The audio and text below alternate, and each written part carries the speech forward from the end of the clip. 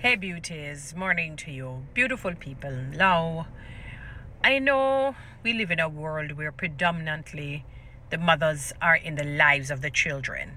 I'm not going to speak predominantly as it relates to whether they're good mothers or not, but they're in the lives of their children.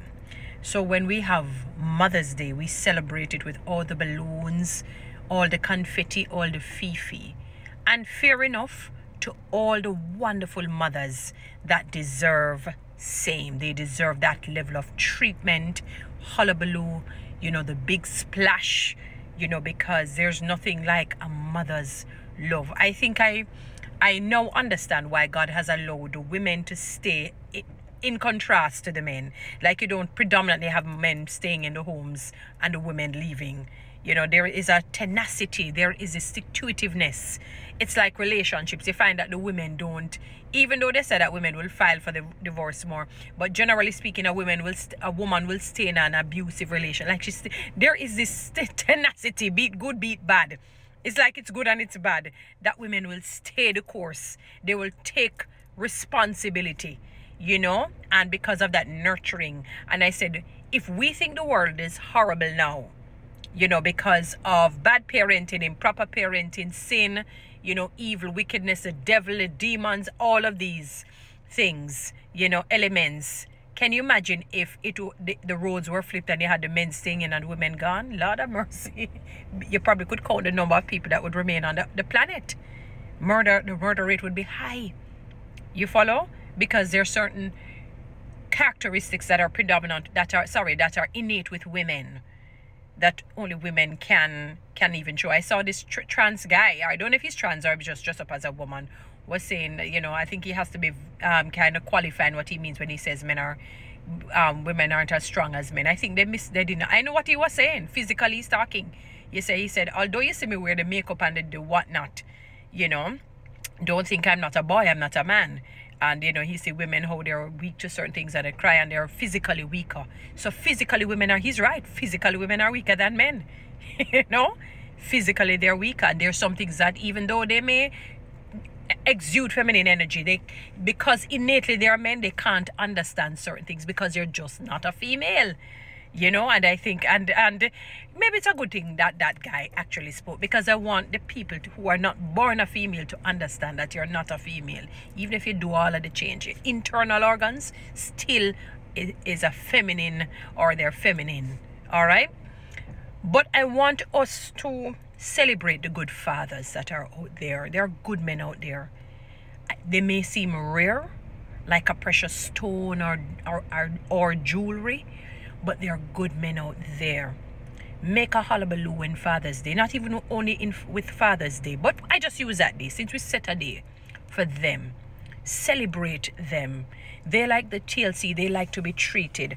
I know we kind of grow up in a society where some women may say, don't give the man any money. Don't buy anything for his a man. He's big, him tough, all steering. Crufty man. Tough back man.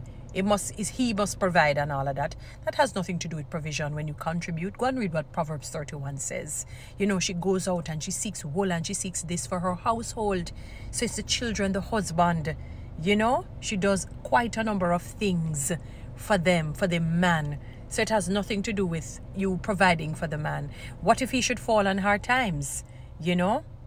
What if he should fall on hard times? What if we were to fall on hard times and things are not rosy financially for him? You're going to leave him out in the cold? That how God has made us. We can be down today and up tomorrow. Your house burned down today, you build it up tomorrow. You're broke today, tomorrow you become wealthy. It happens, beautiful people. So we have to be careful of some of the things that are promulgated because they don't link back with the Bible. And when you don't follow that blueprint for life, we end up in problems, in worries, in difficulties, in arduous things.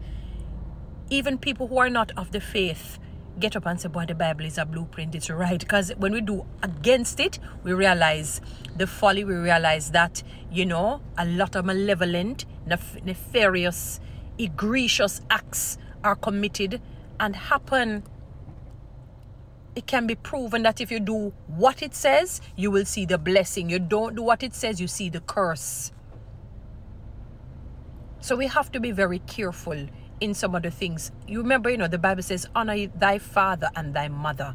Part of honoring is treating. Men need TLC. It's like I said to some men. You see, a lot of really masculine men, let me put it that way, believe that they must lotion their skin because it's feminine. It's not feminine. It's taking care of your skin. Maybe that's why some want to develop all sort of skin disease and illness, because the skin is so dry. It has to force to produce oil. And you're not replacing it. You're not replenishing it with something that is healthy and natural and good. And your skin look coarse and tough. As much as women like masculine men, we don't like when your skin look like we're looking at a crocodile or alligator skin that out in the sun I get a sun bath for how many hours.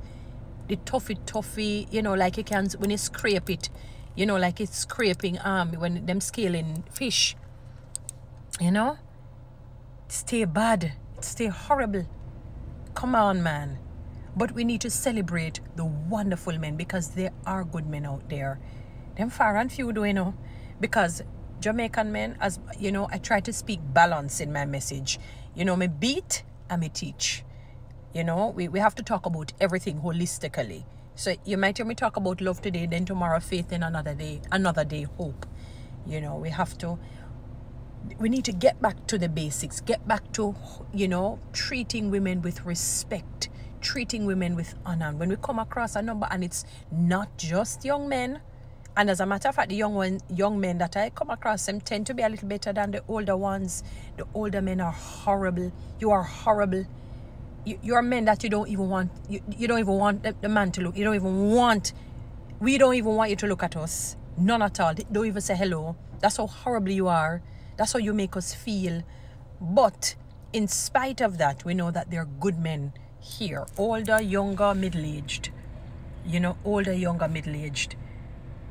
Older, younger, middle-aged. We know that they may be far and few, but they're around. And we need to celebrate them, laud them, praise them, and honor them. And when I say praise, meaning honor. Not like when you're praising God, because I find that you have to qualify things for people. Not like when you're praising God. So you do have wonderful mothers, but you do have bad mothers. You have wonderful fathers, just as how you have the wayward and bad fathers. And I'm going to tell you something, men. I don't think you understand. I now figured it out when I saw this gentleman being interviewed on Simsol last evening. This young guy who's a fashion designer or whatever he is as well. Nice young fellow. And I said, his self-esteem was so low that Simone had to say, stop speaking like this. Say this about yourself. Stop it. And I said, I see the importance of having a father. There is something that only the father can just instill. Just as how there are only certain things that a mother can instill. That gentleness, that care. It seems as if the father it's only the father that can instill the right self-esteem in the child. Apart from God, we know that it's ultimately God, but on a human level. Because I realize that even if you acquire money and you become famous, the self-esteem is still singed. Because he said he never considered himself handsome, and and I'm like, what? But I've seen situations like that, and when you check the background, the father was not present. Sometimes they can be physically there but not doing the role. And I realize that the father provides that security in your mind, that self-assuredness, that yes, I can do all things through Christ who strengthens me. I can do this. I am beautiful. It takes twice the energy for the woman to do it, or after a while, when you keep speaking it in your life, then you develop that. But for the average person, their self-esteem is low because the father is absent, both physically and emotionally, or some are there physically, but they're absent emotionally. So fathers, you see the crisis and even crises that you create when you're not there. You see it? And what I would have hoped is that if you didn't get it, that you would come and say, I didn't get it, but I'm going to make a change. I said, with the grace of God, with the help of God, I'm going to make a change in the life of my daughter or in the life of my son. When you see a lot of broken people, mainly because the fathers have been absent, both physically and emotionally, or physically or emotionally. But anyway, we want to celebrate the good fathers and many blessings, and I pray the others will be rehabilitated. Guys, follow me on TikTok, Subscribe to my YouTube channel. Share this message, please.